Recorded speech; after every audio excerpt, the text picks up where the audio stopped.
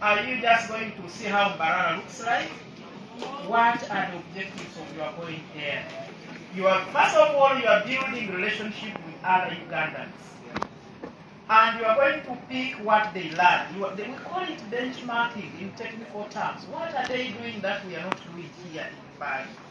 So you should go there knowing exactly what you want to learn from them. Then you come back and re-implement.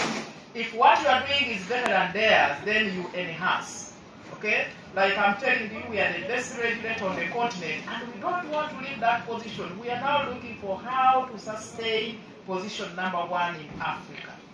So please, as young people, love your country. Be patriotic. Love Uganda. There is no better country than your country, Uganda. I've traveled to different countries in the world, but I've not fallen in love with any other country apart from Uganda. It's a very beautiful country. God has endowed us with human beings who are the best. So love your country and work towards promoting this country.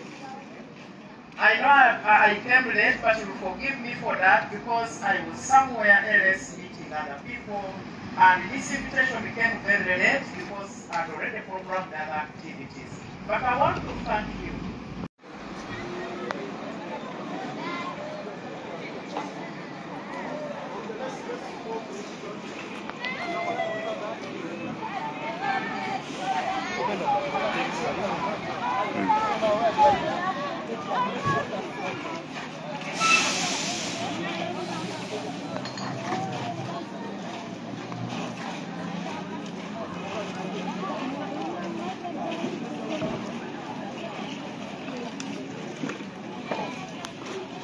Find out about each other.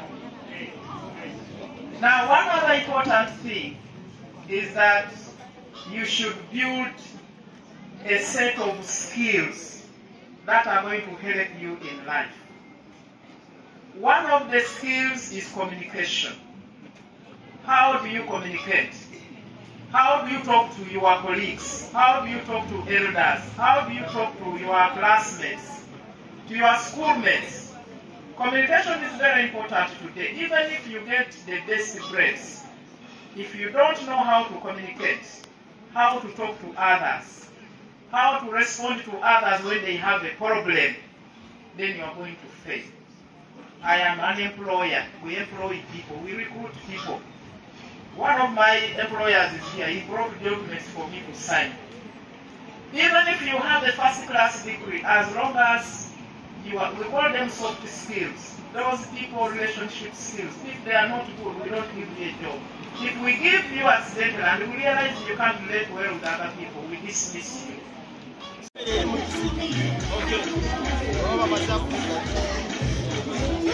to help you in life. It is very important that you do that. As young people, you need to respect those who are older than you. For us, when we were young, we could not allow an elder to carry a heavy luggage when you are walking, say from school to home.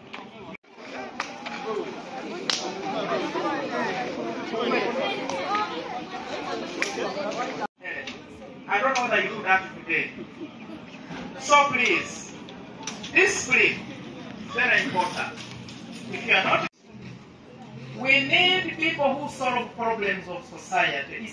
You are here as Red Cross. You are contributing to humanity.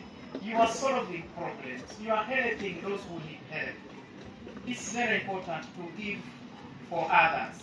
When you help others, you benefit as a person. Even if you don't have money, by volunteering to give your time, your energy, is very important. Some of us are aging, and we are looking at you as